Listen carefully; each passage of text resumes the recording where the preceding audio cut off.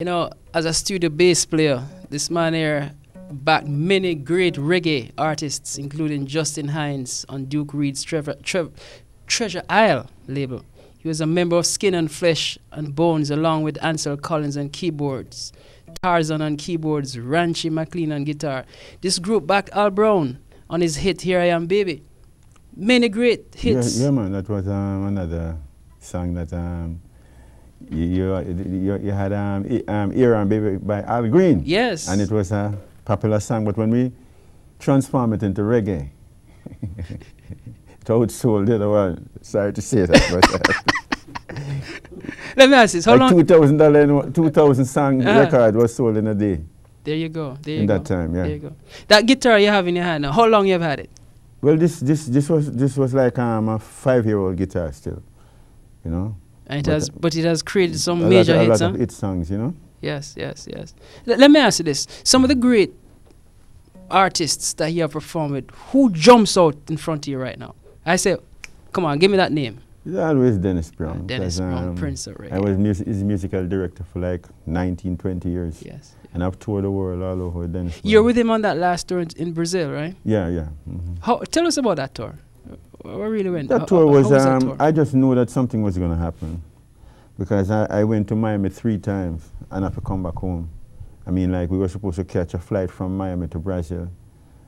And it was 3 artists on the show. When I went to Miami, you hear that one of the artists not coming. And then when I come back to Jamaica, and then say, come back up. They were ready when I went there. They weren't ready again. And then I said to myself, so, well, I'm not going. And then everybody decided that they're going to go. Well, this is going to look like I'm the troublemaker now. So I said, all right, let's go.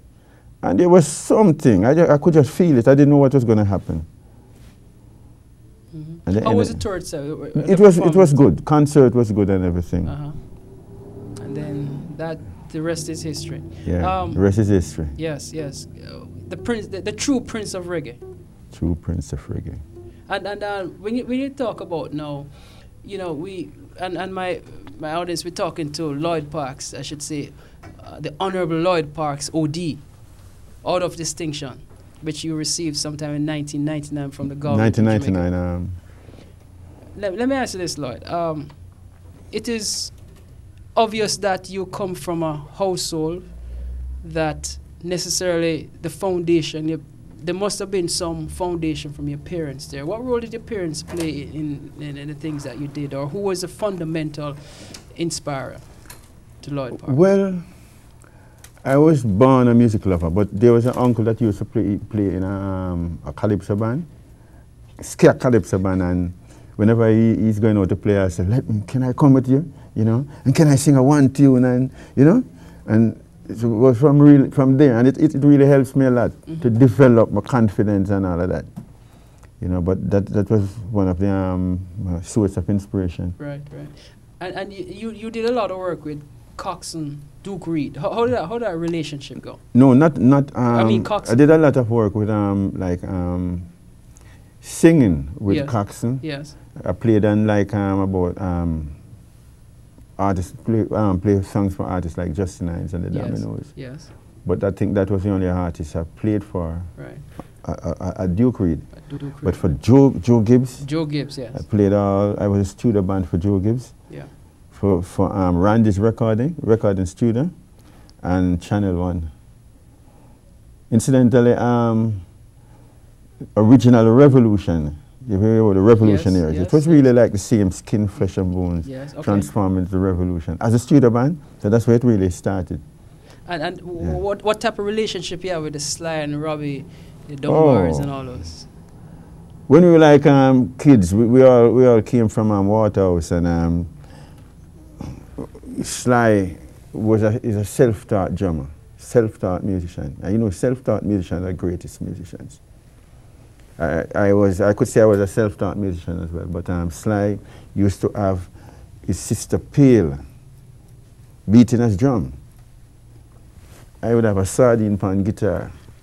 And I would say I was my favorite musician, and he would say his favorite drummer. And we played, and we had a little, luckily we had a little tape record where we could tape stuff and play back, and you know. But When it comes on to studio recording, I brought Slide On Bar to the studio, you know, and that's where we really started. You know, I brought him there and become a studio musician. And today, Slide On Bar is one of the greatest recording drummer. Yeah. Interesting. You know, you've mentioned now many of the great men in music. Who are some of the women in music, reggae music, who stands up for you? The women in reggae music who stands up for you? Well, I really would have to say Marcia Griffiths is one, Judy Mott, Palm Hall, Nadine Sutherland, just to name a few. Mm. You know, the reason I ask that because it's, you know, we live in a world today we have to be gender sensitive, right? Yeah. And I know that there always seems to be a lot more emphasis on the male in reggae music as opposed to the women. Yeah. But I want to take it back and ask you a question here, because I mentioned that about the We the People band, and it's almost like a dying situation because you don't have bands like that these days because of the whole instrumentality where one can use a computer to do many things. Mm-hmm. For We the People, Lloyd Parks now, because you know there's the business side of music. Yeah. Has the business side of music been fair to Lloyd Parks and We the People? Well, when you look at it from an economic standpoint. When you're really a lover, dedicated musician, you never get your full share because you're always just willing to go and do the work, you know? Do you think sometimes that has been exploited because of that dedication to the... Yes. But I still would say that I've received enough to keep me going, but it could be better. Yeah, it can always be better. You know, you know what I'm saying? But especially in a world today where you see these young persons, or we could consider upstarts, and instantaneously they are at the pinnacle, economically speaking. Right. And then you have those in the trenches, been there for years with the love and the dedication. Although they say the hedgehog always wins out over the hare, but at the same token, there's an economic aspect to it. Yeah, right. The criticism many times now, though, is that the recognition or the opportunities seem to be lesser for entities like Lloyd Parks and We the People, those type of foundation type of music, especially when you compare it to today's genre of music. What's your take on today's music as the way it is right now? Well, from time to time the music changes, you know? And sometimes, maybe by the time it's time for you to get your some temporary music contemporary music, and record company gravitate to that even more than the real stuff. You know, and it gets more promotion and everything. So basically, I would say the opportunity is always for the new stuff. But I know what we have here will last forever, and that's very important to me.